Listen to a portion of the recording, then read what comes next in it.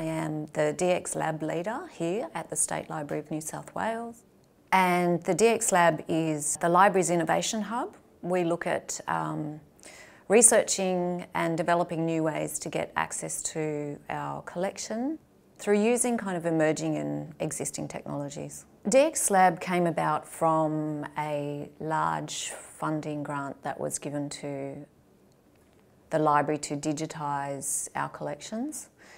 That's a sort of a big program of work producing an amazing amount, millions and millions of files of digitised content from our collection that we then make accessible for people online.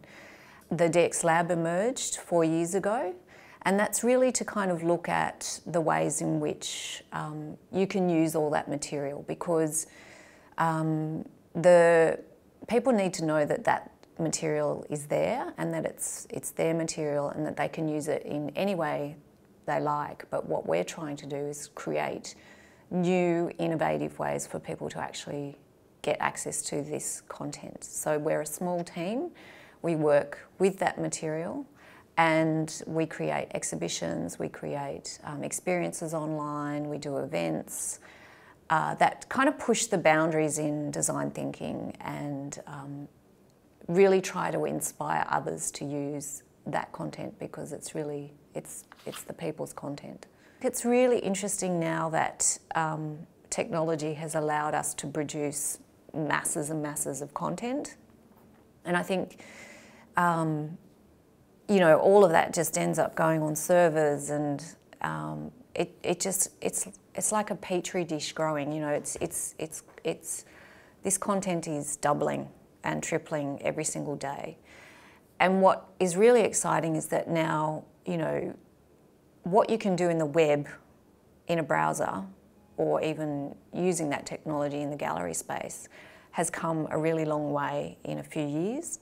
So you've got this convergence happening of, you know, massive amounts of data, but also technology becoming a lot more accessible and usable in kind of either budget restricted ways or space restricted ways, so that you can really kind of make these large data sets way more accessible than you could even 5 years ago. So field of view came through a creative technologist, Mike Daly, who approached us with an idea. We were familiar with Mike's film work that he was doing, and he gave us this proposal which we loved. And it was to work with our photographic collections using LiDAR scans and to build an immersive experience. It wasn't quite fully worked out at that point, and it was focusing on different material, like material from Martin Place. But in the course of this program, what happens is they're quite fluid, and the design process is actually worked out through being here and working with the technologists here, the curators here, the knowledge holders, and so it really shapes this program of work for the creative. And that's what happened with Field of View, because in the process of looking at the collection, organising potentially LiDAR scans of Martin Place, it turned out that the library actually had point cloud data scans of the Mitchell Reading Room for the restoration work that we were doing for the Mitchell Galleries project. So that was a nice kind of find that we didn't really necessarily know we had. So then the facilities team handed all that point cloud data over to us so that we could share that with our creative technologist, Mike. So Mike took that material and started to put it into the Unreal gaming engine. Most of what we do is about creating new experiences with the collection and the data. We were talking to the curators about what material we could use to augment the Field of View VR experience. And they came up with these beautiful photographs from the 30s of photographs that were taken in situ in the library from the exact location. So Mike was then able to place those photographs in the actual spot, so that when you have the headset on, you can teleport yourself around the Mitchell reading room, inside, outside, slice view, underneath the behind the scenes, you know, the back of house areas, and really get a sense of what the library is like from that sort of bird's eye perspective, and also places that you can't go. In the circulation gallery, we have a very large projection space with a touch screen. It's a really important space because it's an entry into the gallery space, so you kind of get immersed as soon as you walk into this hallway circulation gallery. And so seeing Mike's work up on this very large projection space was very, very immersive, even though it's you know, a flat screen, but it's projection and it's not VR. But it worked. He slowed it down, and it was at such a scale that you felt immersed in this work. So that was on display for almost a year.